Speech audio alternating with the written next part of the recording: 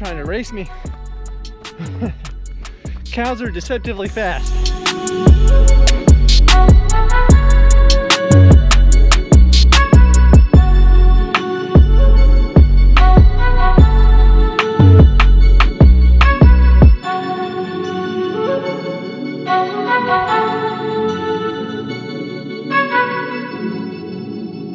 Alright, first runs in the Hoka Carbon X3 are done.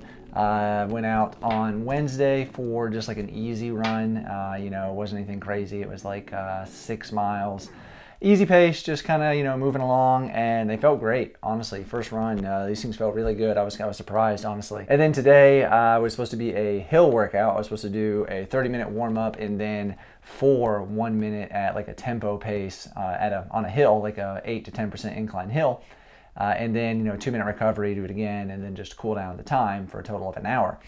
So work was crazy today, and I didn't get to go. It was a hill I was going to go try to do it on today, but I had to settle for my treadmill. So hopped on the treadmill and did 10% incline for those 1 minute intervals, and the shoes did great. I mean, these things did a really good job. I was, you know, honestly a little surprised.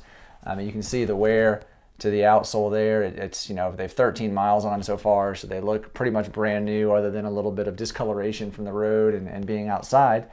But, you know, the couple of concerns I had at the start in my first impression video when I took them out of the box, you know, with the laces here, rubbing the foot potentially, wasn't an issue so far. I mean, I haven't gone more than an hour in them yet, but I will take them longer this weekend for sure. I've got, I think, an hour and 45 minutes to 2 hours scheduled on Saturday.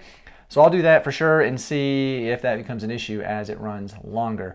I am noticing a little bit of an issue with the lockdown in these because of the way that the tongue is. There is no additional hole up here for the lace lock, and it's not ideal, the lockdown there in the heel. So I got to continue to play with that. But comfort-wise, so far, these things have been great. Honestly, you know, my other experience in a Hoka carbon-plated shoe is the Bondi X.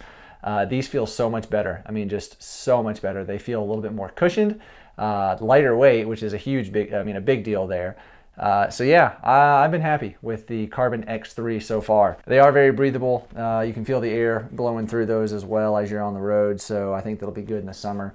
There is one issue I'm kind of concerned that the ball of the foot might be an issue because I had both times I've run just not like a, I don't know, just a little indication that there could be something there if I run longer in them. So I'll let you know after Saturday. We'll see how they do. One other thing that I've been noticing too is you can see here at the on the shoe there. Hopefully it's focused and you can see it. But the with the way the tongue is, you really have to, for me at least with my foot, I have to pull these really tight.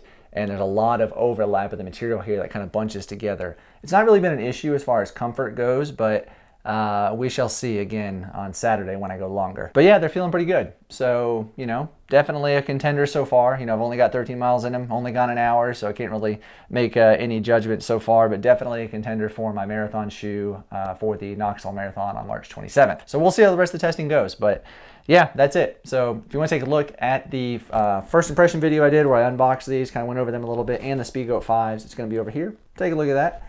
And then over here will be a playlist of some other shoe reviews to check out too. So yeah, thank you for watching. I appreciate you all. If you haven't already, give the video a thumbs up. You know, that'd be cool. Thanks for watching, and I'll see you on the next one.